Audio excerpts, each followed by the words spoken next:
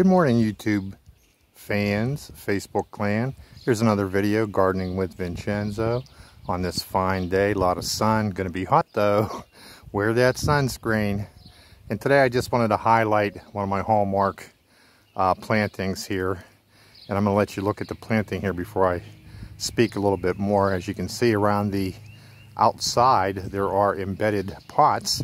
I can plant perennials in there, but I like to plant annuals because then I can vary the actual color scheme. And what I have planted in there right now are petunias.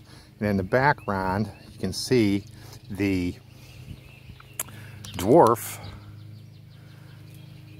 Honeycrisp tree. That's a dwarf. That's about maybe 4 years old. And you can see that I've put some strawberries right into the container there. And the reason for that is I want them to overflow. It'll put off the runners and it'll drop right down into that strawberry bed. Already you can see, just trying to catch them. Butterfly there. Butterflies love it here. Hummingbirds love it here. And I love it here.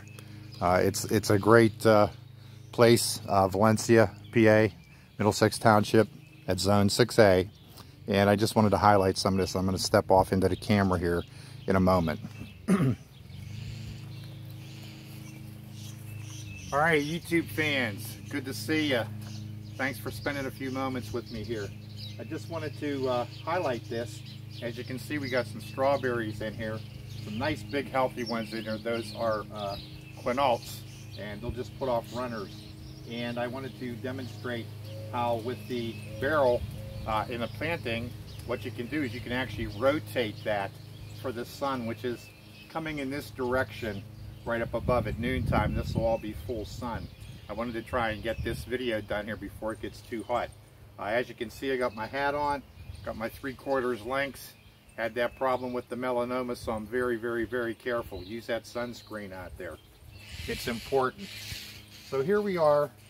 We've got plantings in between here, make a nice spherical arrangement. The mulch will keep the soil moist so that the sun doesn't just burn it off and dry out your plants. As the runners come off of the strawberries, I'll move them around, try to make a nice design. I like the color scheme that I have right in here. Impatiens, if I would have had more impatiens, I would have planted these all in multicolored impatiens, but the petunias are nice.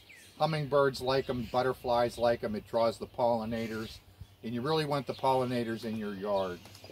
So I thought I'd just give a quick peek here. Thank you all for spending some time in my garden. Be out there, be safe, be kind, make someone smile. Good day for you.